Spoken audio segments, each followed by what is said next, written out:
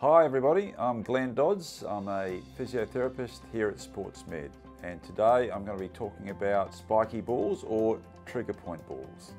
Here we have two spiky balls. They're about 3 or 4 different sizes.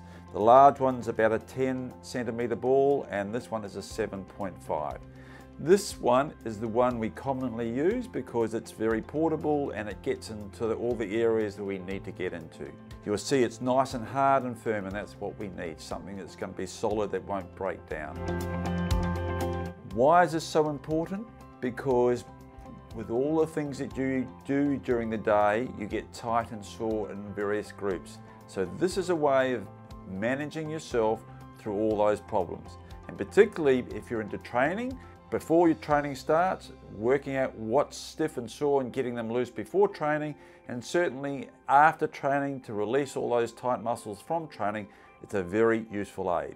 What we're going to do today is show you how to use the ball, particularly on the areas around your hip. It can be used in different other areas, but particularly when you're in a job where you're sitting all day or where you're training, you're going to get really tight and sore. Where do you get particularly tight and sore? That's on the outside of your thigh, under your big gluteus maximus muscle, or that's the biggest glute muscle we have. Underneath that muscle is a lot of smaller muscles that quite easily get tight through training and sitting down, effectively restricting the rotation of your hip. It can affect the inside muscles, your adductors, and also your hip flexors, and also cause problems around the knee because of those overloads. It becomes your friend. You can then use this ball to get into those tight, deep muscles and release them.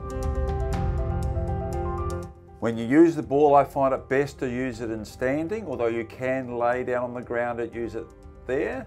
Why I prefer standing is you have better control over the movement of the ball and the pressure. So what you would do, you'd be away from the door a little bit, or a solid wall. You bend your knees, put the ball on the wall and then lean against it, and then gradually increase your weight and get nice and stable first. Once you've achieved that, then you start to roll around and try to localize the most tender spot.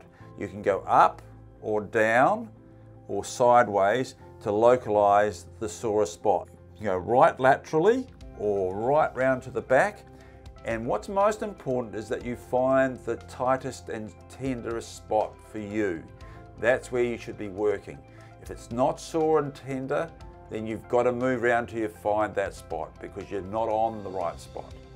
Once you've achieved and saying, yes, that's the most tender spot, then you can really start to work getting into it, and even bounce on it to really get a deep mobilization of that soft tissue.